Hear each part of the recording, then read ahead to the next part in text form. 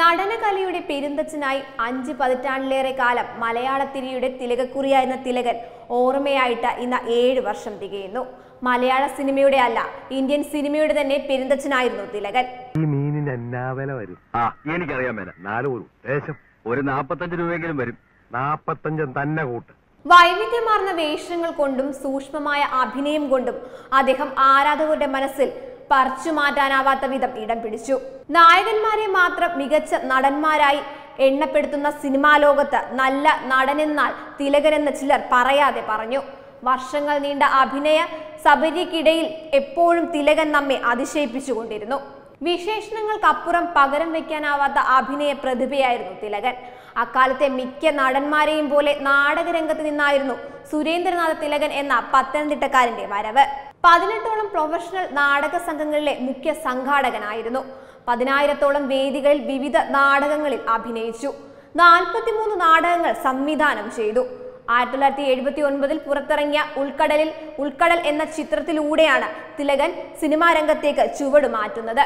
കാട്ടുകുതിര എന്ന ചിത്രത്തിലെ വേഷം തിലകന്റെ അസാധാരണ പ്രകടനത്തിന് സാക്ഷ്യം വഹിച്ചു. അച്ഛൻ വേഷങ്ങളിൽ തിലകനെ പോലെ തിളങ്ങിയ നടൻ വേറെയുണ്ടാകില്ല. കർക്കശക്കാരനും വാത്സല്യനിധിയുമായ അച്ഛനായി തിലകൻ സിനിമകൾ മാറി മാറി വന്നു. മോഹൻലാൽ തിലകൻ കൂട്ടുകെട്ടിലുള്ള അച്ഛൻ മകൻ ചിത്രങ്ങൾ തിയേറ്ററുകളിൽ കയ്യടിക്കൊപ്പം കണ്ണീരും സൃഷ്ടിച്ചു. അത്ര ഹൃദയസ്പർശിയായ ചിത്രങ്ങളായിരുന്നു അവ. സ്ഫടികത്തിലെ ചാക്കോമാഷ്, നരസിംഹത്തിലെ ജസ്റ്റിസ് കരുണാകര മേനോൻ എന്നീ കഥാപാത്രങ്ങൾ ഇപ്പോഴും പ്രേക്ഷകരുടെ ഇഷ്ടപ്പെട്ട തിലകൻ കഥാപാത്രങ്ങളാണ്. നെഗറ്റീവ് വേഷങ്ങളിലും കോമഡി റോളുകളിലും തിലകന്റെ അഭിനയ മികവ് പ്രകടമായിരുന്നു. പട്ടണപ്രവേശത്തിലെ അനന്തൻ നമ്പ്യാരും മൂക്കില്ല രാജ്യത്തെ കഥാപാത്രവുമെല്ലാം തിയേറ്ററുകളിൽ ചിരിയലകൾ സൃഷ്ടിച്ചു. മലയാള സിനിമയിലെ ഏറ്റവും ക്രൂരനായ വില്ലനായിട്ടാണ് നമുക്ക് പാർക്കാൻ മുന്തിരിത്തോപ്പിലെ തിലകന്റെ പോൾ പൗലോക്കാരനെ കണക്കാക്കുന്നത്. കണ്ണെഴുതി പൊട്ടും തൊട്ടിലെ ശ്രീലമ്പടനായ നടേശൻ മുതലാളിയും പ്രേക്ഷകർ വെറുപ്പ് സൃഷ്ടിച്ചിരുന്നു. സീനൊന്ന് നമ്മുടെ വീടായിരുന്നു തിലകൻ ഏറ്റവും ഒടുവിലായി അഭിനയിച്ച ചിത്രം.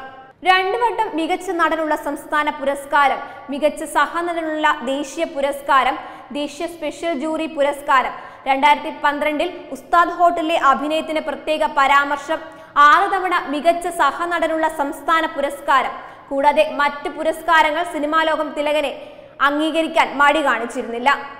2009 പത്മശ്രീ നൽകി രാജ്യം ഈ അതുല്യ കലാകാരനെ ആദരിച്ചു.